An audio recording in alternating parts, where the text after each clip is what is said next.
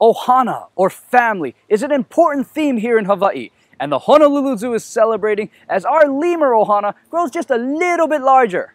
I'm Charles Lee, and you're watching Zoo Niele.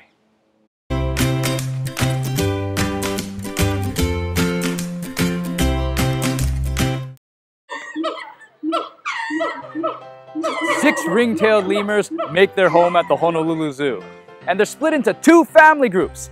Roscoe and his children are longtime residents, having been donated by a previous owner who realized that primates do not make good pets. These little guys are territorial, with a penchant for stink wars. That's when they rub their tails all up in their scent glands and use them to fling some stink at their rivals. Fortunately, this pond helps Roscoe and his family keep peace with our newest arrivals, Finn and Remy, as they celebrate the birth of Clark, their firstborn child. Like any mom, Remy is crazy protective over their little bundle of joy. And not even Daddy Finn is safe if he puts a toe out of line. Just as well, because these animals are matriarchal, which means mom calls the shots. A female lemur can give birth every year, but like any responsible family, the Honolulu Zoo is going to take things slow so as not to overpopulate our lemur islands. Ironically, it's the overpopulation of a different species that is threatening these animals in the wild.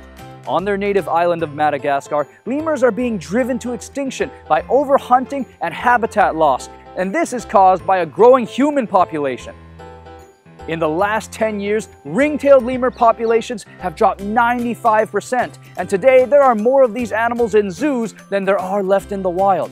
You can make a difference for them by making sure that all of your wood products are sustainably certified by the Forest Stewardship Council.